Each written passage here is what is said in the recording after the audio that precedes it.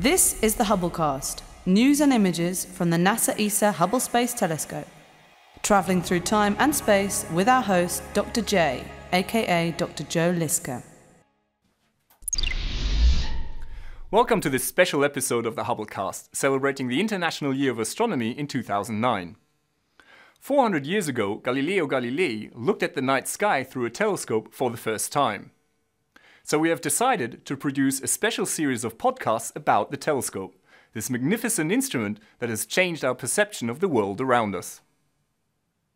By taking our sense of sight far beyond the realm of our forebears' imagination, these wonderful instruments, the telescopes, open the way to a deeper and more perfect understanding of nature. For millennia, mankind gazed out into the mesmerizing night sky without recognizing the stars of our own Milky Way galaxy as other suns, or the billions of sister galaxies making up the rest of our universe. Or that we are merely punctuation in the universe's 13.7 billion year-long story. With only our eyes as observing tools, we had no means of finding solar systems around other stars, or of determining whether life exists elsewhere in the universe. Today we are well on our way to unraveling many of the mysteries of the universe, living in what may be the most remarkable age of astronomical discovery. I'm Dr. J, and I will be your guide to the telescope, that amazing instrument that proved to be mankind's gateway to the universe.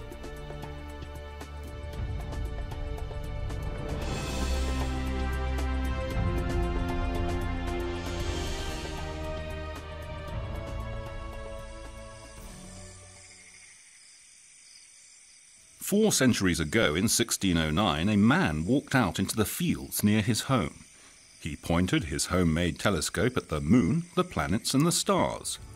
His name was Galileo Galilei. Astronomy would never be the same again.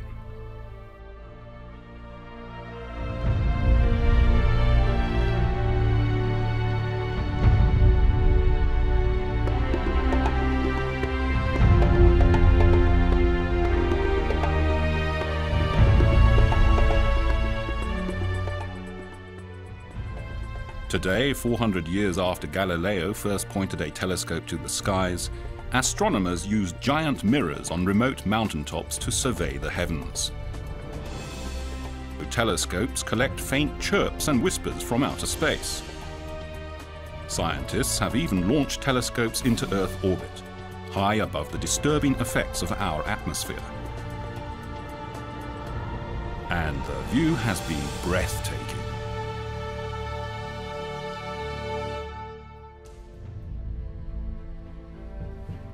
However, Galileo did not in fact invent the telescope. That credit goes to Hans Lipperhey, a slightly obscure Dutch-German spectacle maker. But Hans Lipperhey never used this telescope to look at the stars. Instead, he thought his new invention would mainly benefit seafarers and soldiers. Lipperhey came from Middelburg, then a large trading city in the fledgling Dutch Republic.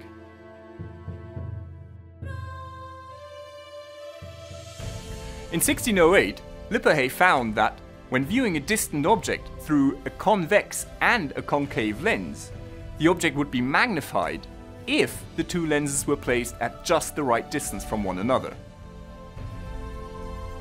The telescope was born.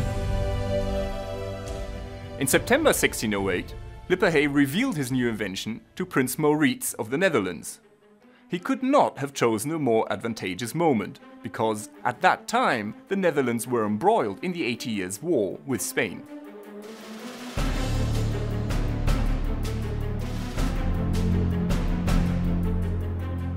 The new spyglass could magnify objects, and so it could reveal enemy ships and troops that were too distant to be seen by the unaided eye. A very useful invention indeed. But the Dutch government never granted Lipperhey a patent for his telescope. The reason was that other merchants also claimed the invention, especially Lipperhey's competitor Zacharias Janssen. The dispute was never resolved, and to this day, the true origins of the telescope remain shrouded in mystery.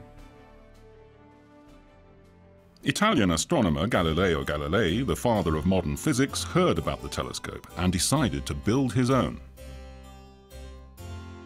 About 10 months ago, a report reached my ears that a certain Fleming had constructed a spyglass by means of which visible objects, though very distant from the eye of the observer, were distinctly seen as if nearby. Galileo was the greatest scientist of his time. He was also a strong supporter of the New World view advocated by the Polish astronomer Nicholas Copernicus, who proposed that the Earth orbited the Sun instead of the other way round. Based on what he had heard of the Dutch telescope, Galileo constructed his own instruments. They were of much better quality. Finally, sparing neither labor nor expenses, I succeeded in constructing for myself so excellent an instrument that objects seen by means of it appeared nearly 1,000 times larger than when regarded with our natural vision. It was time to train the telescope on the heavens. I have been led to the opinion and conviction that the surface of the Moon is not smooth, uniform, and precisely spherical, as a great number of philosophers believe it to be, but is uneven, rough, and full of cavities and prominences, being not unlike the face of the Earth.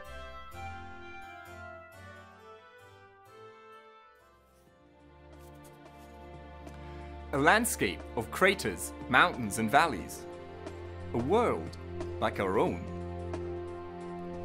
A few weeks later, in January 1610, Galileo looked at Jupiter.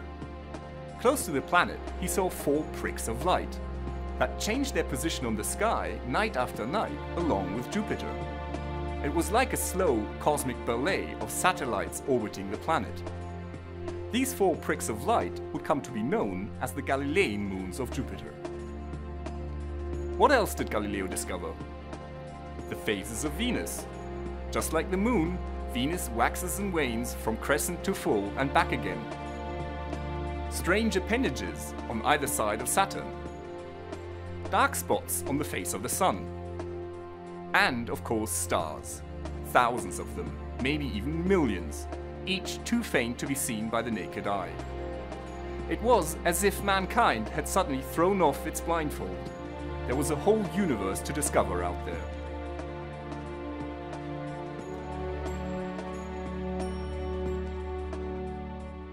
News about the telescope spread across Europe like wildfire. In Prague, at the court of Emperor Rudolf II, Johannes Kepler improved the design of the instrument. In Antwerp, Dutch cartographer Michiel van Langren produced the first reliable maps of the Moon showing what he believed to be continents and oceans. And Johannes Hevelius, a wealthy brewer in Poland, built huge telescopes at his observatory in Danzig. This observatory was so large that it covered 3 rooftops. But the best instruments of the time were probably constructed by Christiaan Huygens in the Netherlands. In 1655, Huygens discovered Titan, the largest moon of Saturn. A few years later, his observations revealed Saturn's ring system, something Galileo had never understood. And last but not least, Huygens saw dark markings and bright polar caps on Mars. Could there be life on this remote alien world? The question occupies astronomers to this day. The earliest telescopes were all refracting telescopes that used lenses to collect and bring together the starlight. Later, the lenses were replaced with mirrors. This reflecting telescope was first built by Niccolò Zucchi and later refined by Isaac Newton. Now, in the late 18th century, the largest mirrors in the world were cast by William Herschel, an organist turned astronomer who worked with his sister Caroline. In their house in Bath in England, the Herschels poured red-hot molten metal into a mold, and when the whole thing had cooled off, they would polish the surface so that it would reflect starlight. During the course of his life, Herschel built more than 400 telescopes.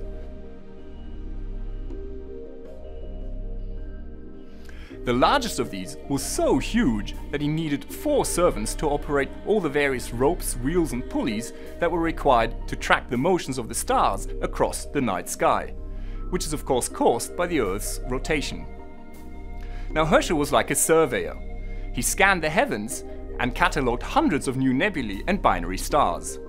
He also discovered that the Milky Way must be a flat disk, and he even measured the motion of the solar system through that disk by observing the relative motions of the stars and the planets.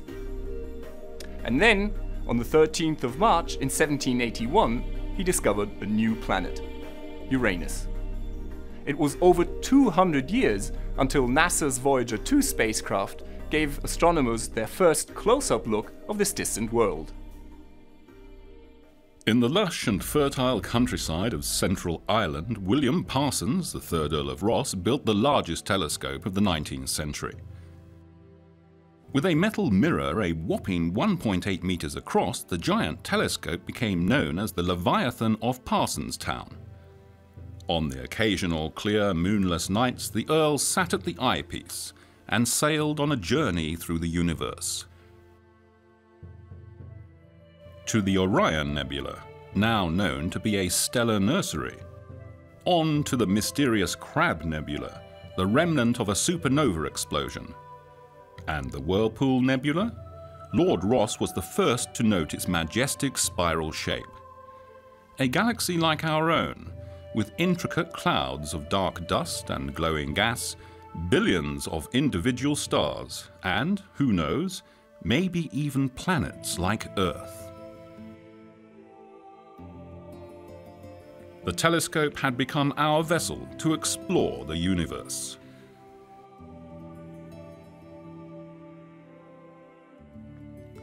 Thank you for joining me in this first episode of the special series.